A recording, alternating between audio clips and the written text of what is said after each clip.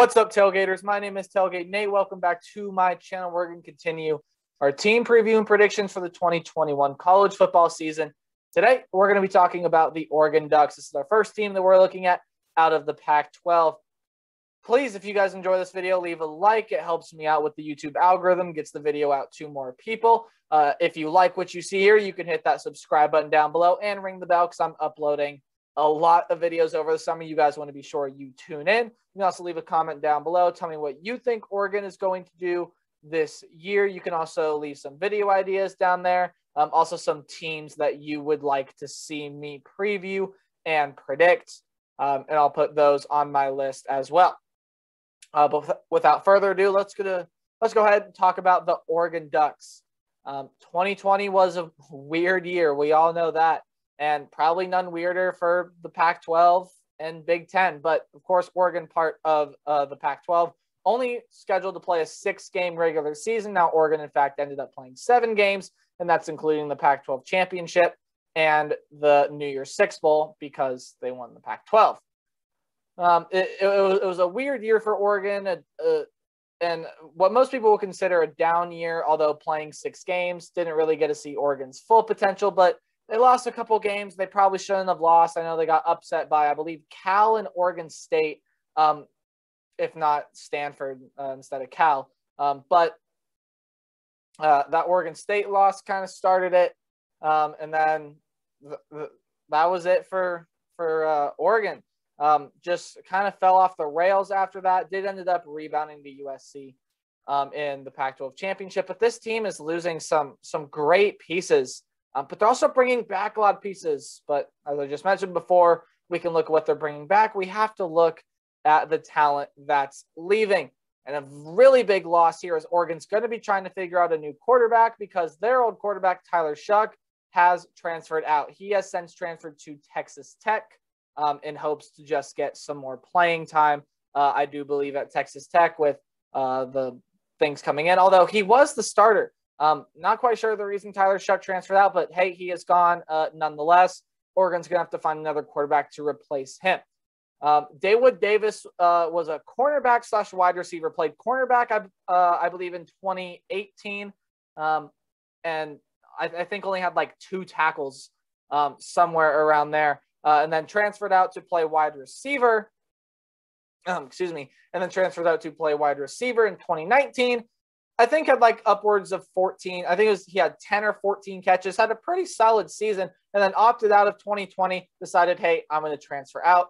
Hunter Campoyer and Penei Sewell go to the NFL. Of course, you guys all know Penei Sewell going to be a challenge to replace him on the offensive line. Other than that, there aren't a lot of holes for Oregon on the offensive line. Austin Falu, I probably said that wrong. I apologize. Austin Falu is gone, as is Jordan Scott off the defensive line. And Oregon's losing a lot of defensive backs. All the names you see here go to the NFL. Javon Holland, Diamondor Lenore, Brady Breeze, and Thomas Graham. All of them are gone to the NFL. But as the saying goes, it's not about what you lost. It's about what you have. And, man, do they have some nice pieces still there. Anthony Brown and Ty Thompson, to me, are going to be battling for that quarterback position. You saw Anthony Brown late last year if you watched any Oregon game, and Ty Thompson is a really good incoming freshman. He'll battle for that quarterback spot. Running backs, CJ Verdell, but not listed on this list, Travis Dye. Both are coming back, so Oregon should be well equipped there. Johnny Johnson, Jalen Redd coming back out of the wide receiver core. And they're loaded on defense. Kevon Thibodeau projects to be a top 5 draft pick. We all know how amazing he is. Linebacking core are going to be highlighted by Noah Sewell and Isaac Slade Matautia. And defensive backs, hey, still a lot of great talent out there, although they lost 4 guys to the NFL. Verone McKinley and Nick Pickett are still both back there. Both are great defensive backs. Take a first look at the Oregon Ducks schedule. You see their record in 2020. They went 4-3. So a down year for Oregon, 4-2 in the Pac-12, ended up being Pac-12 champions, but did lose the Fiesta Bowl to Iowa State. Hey, we're going to go through and talk about each of these games. I'm talking about some games more than others as they're more interesting matchups to me. If the day gets highlighted in green, it's a win. If it gets highlighted in red, it's a loss. You know how this works. Without further ado, let's talk about the Oregon Ducks schedule. And we're going to start off, of course, at the top. Fresno State is going to be their first game. We're going to go ahead and highlight that one in green right now. I don't see a way Fresno State wins this game. Just the talent gap is enormous. There's absolutely no way Oregon loses that one. But their next game is the one every college football fan is circling, and me being an Ohio State fan, you know I have this game circled on my schedule. If you've watched my Ohio State preview predictions, you already know my prediction on this game, but I'll talk about it for those of you that haven't anyway. The game against Ohio State for Oregon is their biggest game of the season, without a doubt. I know a lot of people were really excited to watch this game last year, and it just didn't happen. And I was disappointed. Every college football fan was disappointed. Every Oregon fan was disappointed.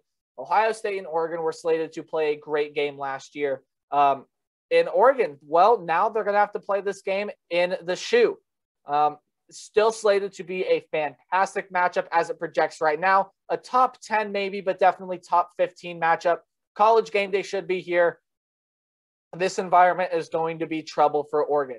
It's going to be Ohio State's first home game in over a year where fans are going to be allowed. The place is going to be rocking. It's going to be sold out. I expect some sort of record crowd. I know they got rid of some seats in the Horseshoe, but overall should be some sort of record crowd. The stadium is going to be bumping. Now, that spells trouble for Oregon, of course, but you have to look at it from a football perspective, of course. While Ohio State has home field advantage, both these teams are going to be looking to replace quarterbacks. Both these teams have some nice pieces out there at running back, wide receiver, and tight end, respectively. Offensive line should be good as well. And defensively, well, Ohio State struggles more defensively than Oregon, I would imagine. I think Oregon's got more pieces filled, while Ohio State still got some questions figuring it out. Like, how good's the back seven's going to be? Will our linebackers, or will Ohio State's linebackers be as good? Will Ohio State's defensive backs be as bad as they were last year? Those questions are going to be answered, I believe, in Ohio State's first game, which is against Minnesota. And over the spring, Ohio State's back seven hasn't looked bad. It's actually looked pretty good. And compared that to the home field advantage, the bumping crowd, the bumping environment, Oregon's got a lot of great talent, but I can't see them pulling this one out. I just can't. Looking at it from a football, I mean, yes, Oregon has some more pieces filled, but Ohio State's got so much more talent. I mean, comparatively, respectively, Ohio State's just going to win this football game. Then you have Stony Brook. That should be an easy win. Go ahead and highlight that one in green, as should Arizona. So Stony Brook, an FCS team, Oregon should wipe the floor with them. It should hang 70 on Stony Brook. And then Arizona, one of the worst teams in the Pac-12. I mean, Arizona has gotten slightly better over the past couple of years, but it's not enough improvement to be able to beat the Oregon Ducks. So through the first third of the season, I say Oregon goes 3-1, that one loss being to Ohio State. By the way, I do think the Ohio State game is going to be very close. I think it's going to be a good game. I just think that Ohio State has the better pieces, especially offensively, to be able to get that one done. So now moving back ahead, Oregon's got a lot of tricky road games in the Pac-12. I mean, you can just scan it now and you can see that's a hard game. That's a hard game. That's a hard. Wow, they got a lot of hard games. This one at Stanford could be a tricky one. Stanford's not a team that's going to make your eyes pop out of your head and say, wow, they're amazing. But Stanford's still going to be a solid team. I know Davis Mills has gone to the NFL, but there are still some nice pieces at Stanford. And I think Stanford can be a team that might catch some people by surprise this year. Now, I didn't have them on any underrated or overrated list, anything like that. But I think given the right opportunities, this team can surprise some people. I think this game might be a little closer than expected. Stanford might hang around, but in the end, I do feel like Oregon's going to be able to pull this one out. Just the more talented team. They should be able to get that one done. Then they get their bye week, and obviously looking to schedule, there are better places for a bye week. But it comes before a Friday game. Friday games are usually tricky for highly ranked teams if they're on the road. This one's going to be at home for Oregon. It's going to be against the California Golden Bears. California is a team that is usually really feisty. They're going to give you their best punch. They're a feisty team. And they like to play good, hard-nosed football over there at Cal. And it's a team that's given Oregon some troubles. Like I said, they've upset Oregon lots of times in the past. They've played Oregon tough. I believe even beat them last year. You can correct me on that if I'm wrong. But this is the team that's going to be competitive with this Oregon Ducks team. Again, they might hang around for a quarter or two, but in the end, I see Oregon being able to pull away from this one. Probably a 20-plus point win for Oregon. I don't see the Golden Bears giving them any sort of trouble this year. And now comes their first really tricky road game besides the Ohio State game, of course.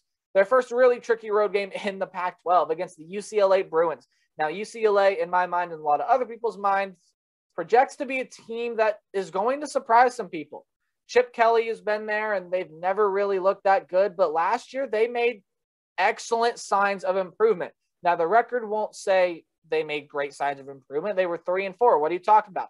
They made some excellent improvement last year, and UCLA is bringing in some excellent transfers. Of course, Dorian Thompson-Robinson is going to be back at quarterback, but they have a guy by the name of Ethan Garbers transferring over from Washington, game we're going to talk about here in a little bit. And they also have one of the most underrated groups of running backs in the nation, highlighted by Demetric Felton and now newly named UCLA Bruin Zach Charbonnet transferring over from Michigan. It's an excellent running back room. The only problem I have with UCLA is their defense. Can their defense step it up? We know what their offense can do. We've seen it. Can their defense take that extra step this year? I think this is the game that's tight most of the way through. It's on the road. It's probably going to be a hard environment for Oregon to play in. But I just see Oregon being able to barely sneak this one out.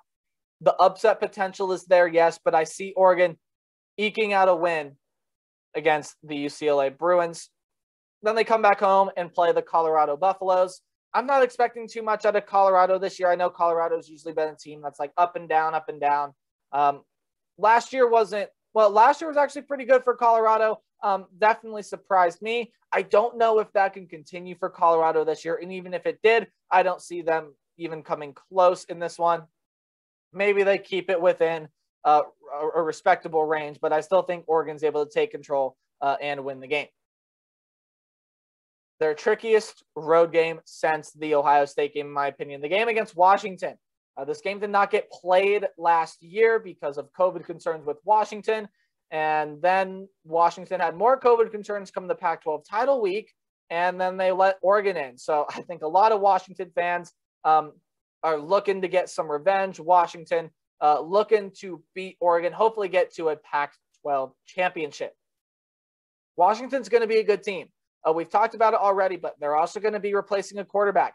We saw what they can do last year, but now they're going to be under a new quarterback system. They are bringing in the #1 rated pocket passer in the nation, and they also dug into the transfer portal as both their starter and their backup left them to the transfer portal. So they dug into the transfer portal from Colorado State. Patrick O'Brien should be that starter unless, of course, the #1 recruit has anything to say about it. This is going to be a close, hard-fought game, and I got to tell you, Oregon's going to lose one of these 4 road games in the Pac-12. It's just going to happen. In my opinion, it's going to be this one. I mean, they could lose multiple. I just see them losing this game here to the Washington Huskies. I think it's a hard-nosed fought game. Maybe it comes down to a game-winning field goal, but I do think the Huskies win that one. And I think Oregon easily is able to beat Washington State. Not a very good football club, still rebuilding after Mike Leach left. Should be able to win that one. Now, guys, I'm not going to lie to you on this next one. I really wanted to pick Utah here, but I just can't. I feel like Oregon's going to squeak this one out. Now, Utah, they're bringing in Charlie Brewer at quarterback. We know what Charlie Brewer can do. If he has any season like he did in 2019, Utah's going to be a force to be reckoned with. Also have one of the better tight ends in college football by the name of Brant Keithy. Also have some really good defensive players. This is going to be a hard game for Oregon to win, but I do think they're going to be able to squeak it out. Comparatively, I think, again, these late season games are always hard to predict. I think Oregon's got a lot figured out by this point. I think they're going to be able to get that one done. And I also think they're going to get revenge against their rival. The Oregon State Beavers, I do believe, are going to go down in what used to be called the Civil War, but of course is not called the Civil War now, I do believe.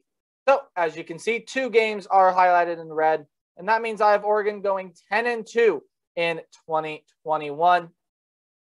To me, Oregon is a good enough team to go 11-1. That's why I have their best case scenario. I just can't see them beating Ohio State. Even if they do, I can't see them getting through this Pac-12 schedule unscathed. There's just so many tricky road games for them. Again, on the road at Stanford, UCLA, Washington, and Utah. Those are some hard road games, and they're going to trip up at least one of those places, in my opinion. Now, again, worst case scenario, they could lose all 5 of those road games and go 7-5. Absolute worst case scenario, though, probably not going to happen. But I like to put it on there just because it's fun.